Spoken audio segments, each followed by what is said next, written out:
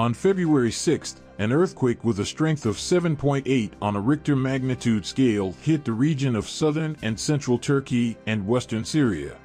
At the time of creation of this video, on February 9th, more than 17,000 victims have been confirmed. Unfortunately, the numbers will certainly rise. As with any other natural disaster, mapping of the caused damage is done with the help from satellites in orbit. First, let's look at 4 pairs of images. The first photo was taken before the earthquake, the second after it.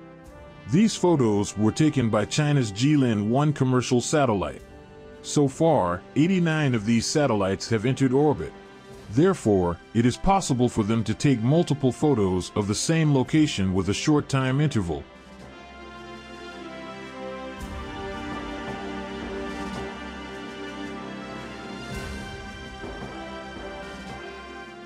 For a change, these are photos taken by the Richter company, the #1 in the world market of commercial imaging of the Earth's surface.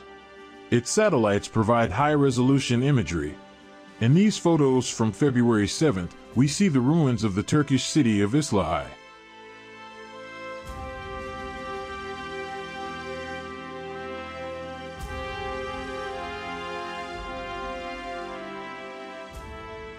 These are also photos from the Richter company. But in this case, we are looking at the city of Antakya. Collapsed houses, including high-rise buildings, can be seen literally everywhere.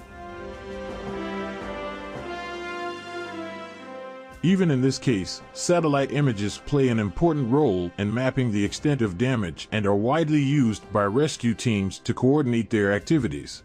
As with other disasters of a similar scale, Richter company responded by making the data of the affected area available for free. Thank you for watching Spaceflight News. The community of our viewers is slowly but surely growing, and we will soon celebrate 500 subscribers on our channel. Thank you for being with us.